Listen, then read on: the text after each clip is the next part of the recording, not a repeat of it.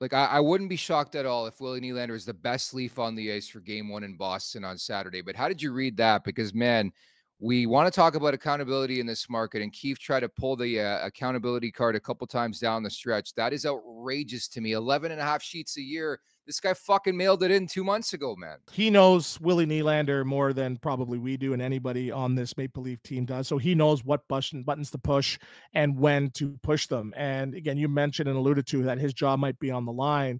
Is he going to make comments that's going to make Willie hate him, knowing that he could completely shut it down in the playoffs? I know his track record hasn't shown that, but I would try to stay on the positive front. I'm sure he didn't want the headline being going into the playoffs, Willie needs to be better. We all know that. We all know that. He knows that. The team knows that. The city knows that. Carlton, the Bear, knows that as well.